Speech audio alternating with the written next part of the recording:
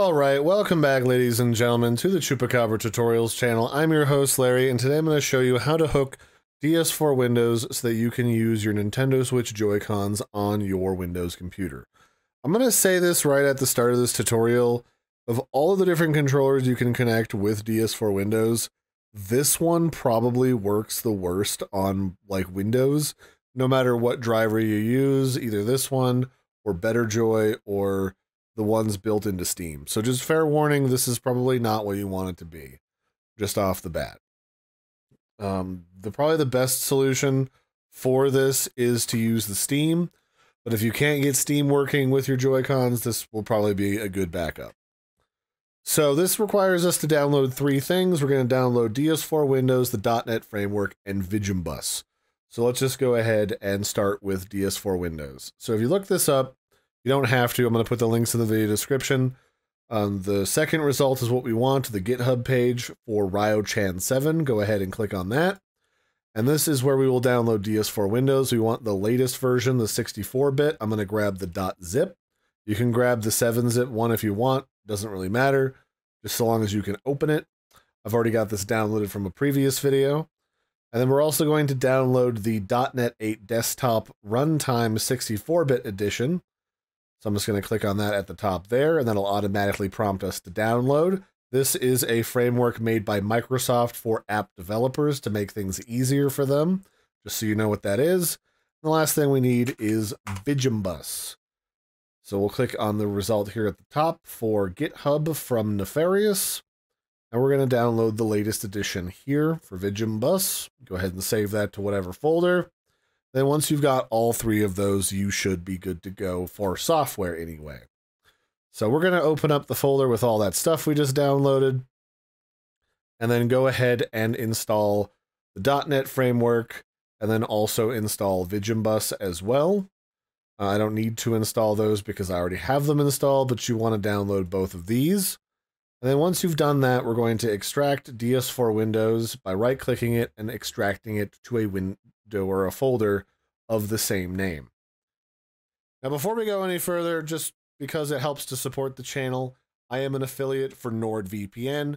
If you're looking for a VPN that'll help keep your computer and your internet connection private and secure, I totally recommend NordVPN. It helps prevent people from snooping on your internet traffic, especially if you go out and you use your laptop on public Wi-Fi sources. It's got a built-in ad blocker. You can easily connect from anywhere to their dozens and hundreds of servers from around the globe. And it's also got built-in protections, sort of like an ad blocker or a virus protection software to help keep nasty stuff off of your computer. So if you're looking for one, I have a discount code built into a URL in the video description below. It helps to support the channel, and I would appreciate it if you did click on it if you're in the market for a VPN. In the side of this folder, we're going to see a whole bunch of stuff, and you're like, wow, Larry, that's a lot of stuff. I'm already getting kind of confused. Don't worry about it. We only want one thing in here, and that is this DS4 Windows app here at the top. It's got kind of like a rainbowy icon. Go ahead and give that a double click. And then it'll ask us if things are installed correctly, so make sure you got your .NET framework installed, where you want to save your different settings and preferences that you set up using DS4 Windows. I keep them in the program folder. That way, if anything goes wrong, you can just delete the DS4 Windows folder and extract a new copy and set it back up, and you don't have to manually hunt down settings that are lingering and delete them. It keeps things a lot cleaner and a lot less of a pain in the butt. So we're going to click Program folder, and then this first launch, Enable Device Mapper Support window is going to open up. This is basically where you tell DS4 Windows what device you want to plug into this. By default, DS4 Windows is meant for PlayStation 4 controllers, but you can also run it on PlayStation 5 controllers, the Nintendo Switch Pro controllers, Joy-Cons, which is what we're doing in this video, and PlayStation 3 controllers.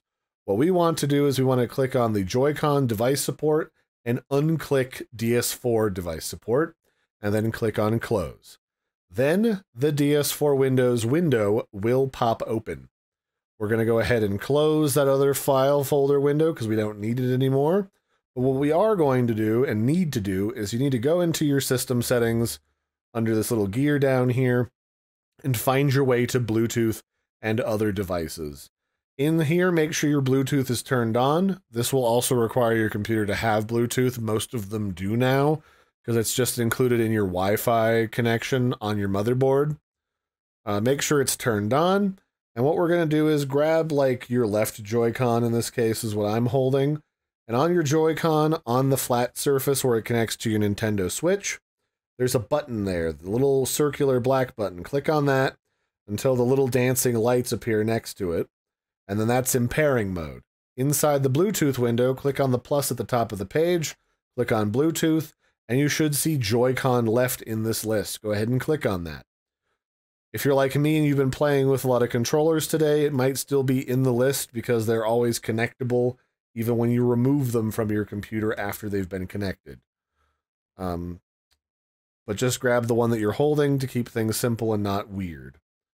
Next, we're going to grab the right one. We're going to click and hold on the same button until the dancing lights appear. Then we're going to click on Add Bluetooth or Other Device. And then we're going to do the shame shtick. We're going to select... Why are we freaking out, controller? Stop that. We're going to click Joy-Con right. It seems that the stick drift is very much alive and well in these controllers of mine.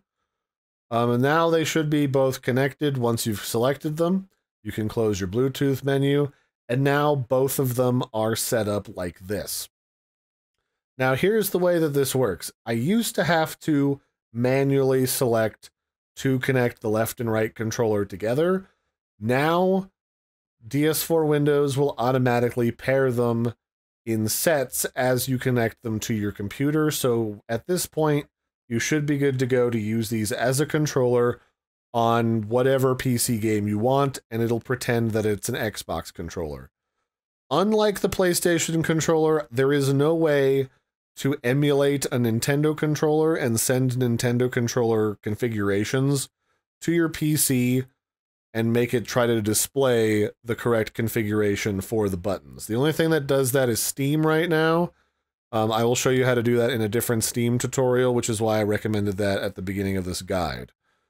So right now, you're pretty much just stuck with this pretending that it's an Xbox controller, but you can go right now and start playing. That's why there's only one set of control key bindings right here and not two of them. It treats these as one controller, and that's about it. So you should be good to go, and you should be good to go and try to play PC games through Epic or Steam or whatever. It doesn't really matter. You should be good to start playing. If for whatever reason this isn't behaving itself and you did just connect your Joy-Cons to your computer and everything seems fine, you might try to unpair your Joy-Cons from your Nintendo Switch first.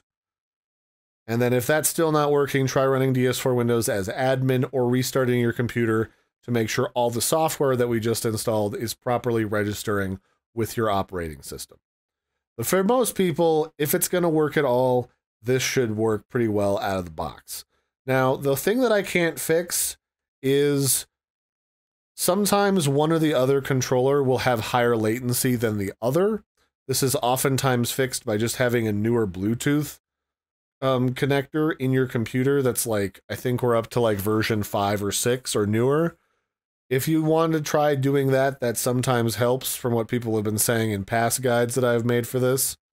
But if the problem persists, you might just need to get a different controller, something that you can plug in directly to your computer, because the fastest connection that you can get is going to be something that is over a wired connection. Otherwise, you can also try my guide that I'm going to update for 2024 right after I make this tutorial that goes over how to reduce the latency of your connection using Bluetooth and DS4 Windows. And otherwise, I hope you found this video helpful. I've been your host, Larry. Don't forget to like and subscribe, and I'll catch you next time. Bye, everybody, and have a good one.